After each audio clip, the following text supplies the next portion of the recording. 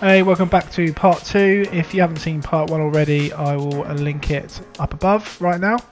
But first up, it's bridal portraits. There's a golf buggy behind her, so I just simply move to my left and cut out the background so it's not distracting in any way.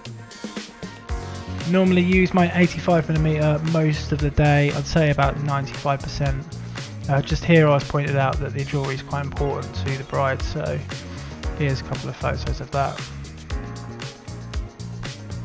Okay, so simply my process is just to get the bride in a shaded area. I thought this was quite nice, and with shade the light's normally quite flattering.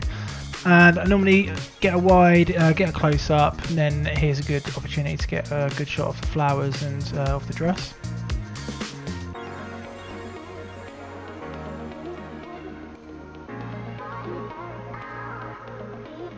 Yeah, so this is my 35mm. I thought I'd do a wide of her in front of this nice door, and then a vertical panorama with my 85.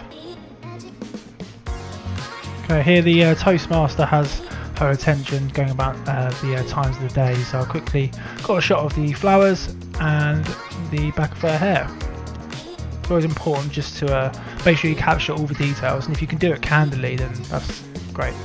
Obviously that's an important photo to her, so yeah, it's important to capture anything important to the bride. Sometimes they have photos like that hang over their bouquet. Okay, so here she's walking towards the ceremony area with her father. 85mm is really good for this, as you can see, shooting through the gate and getting rid of the clutter. Over at the ceremony area, we're in nice shade here, but it is quite backlit. But it's, every time I go, so yeah, really backlit. The clouds aren't particularly strong either, so it's quite cumbersome having to change my shutter speed constantly, but you win some, you lose some. Important to capture everyone who walks in down the aisle, and obviously anyone standing around.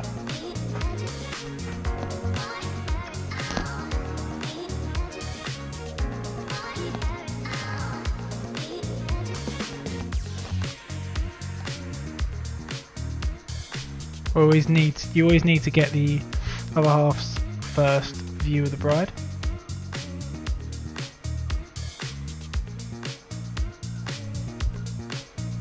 She was meant to walk over that bridge, but I think it's a bit rickety, so best avoided.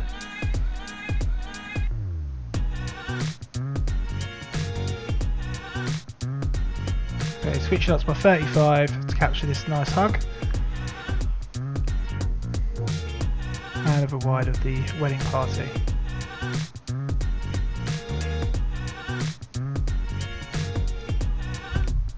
.85mm is really good for isolating people in a crowd, and yeah, it's definitely my favourite lens.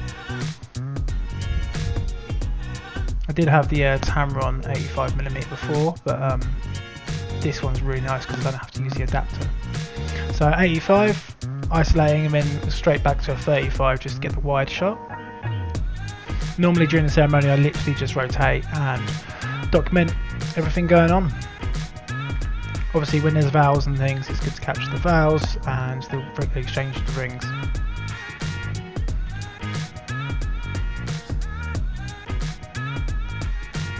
With my settings, obviously I've only put settings up because the people have requested it. I don't really think they're that important because of my shutter speed is literally just me worrying about the backlit light, so I just keep changing it depending on where I'm standing. I'll leave the f-stop at f2. Normally it's f1.8 to be honest, but yeah, for some reason I took it all on f2 today.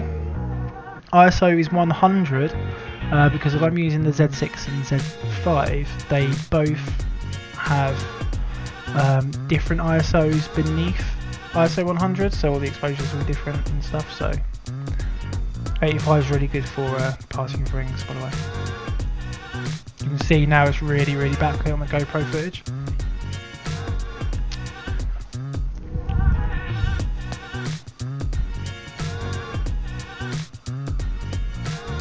.85mm, brilliant.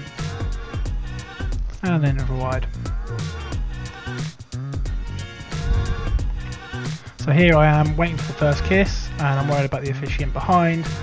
You can just about see them behind, but that hug frames it really nicely. And the sun has some cloud, and it's just wrapped around the beautiful light. Okay, signing of register. I typically don't really like post photos, so just quick snap. You never really know what's going to happen here when they get given their wedding certificate or certificate of marriage. Sometimes people throw confetti, sometimes they don't. In this case, they didn't. We did do a confetti shoot. I'll save that for the next video. Jim the Toastmaster awaiting their arrival for their first drink. Couple of 85s. It's always important just to watch, observe, and just capture everything happening naturally. And yeah, that's it. I'll see you in the next video. Oh, there'll be lots of candids. We'll do the speeches. We have the couples portraits, and we also have a lovely confetti shot. So yeah, make sure you check out the next video. Thank you very much.